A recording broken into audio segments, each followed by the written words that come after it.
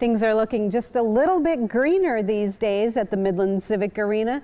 Come along with us for this inside look at the new turf fields at the Midland Civic Arena.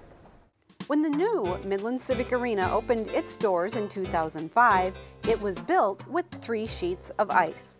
However, in an effort to make this a more multi-use facility, a new strategy was explored to keep all 3 areas of the Midland Civic Arena busy and lucrative year-round.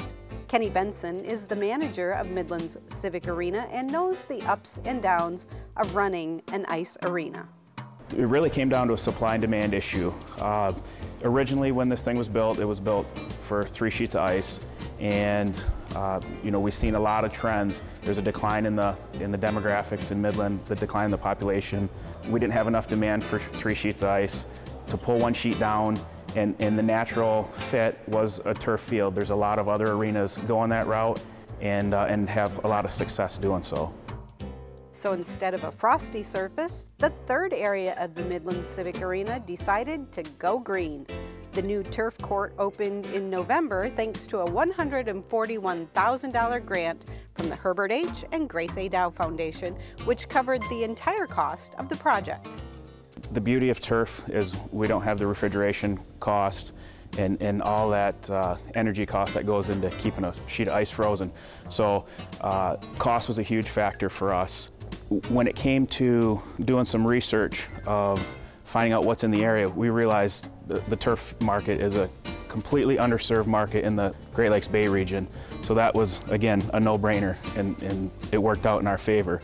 It mirrors what we're doing on the ice operation side with renting out to user groups, having them come in, use our facility. It's virtually the same business as the ice business, except on grass.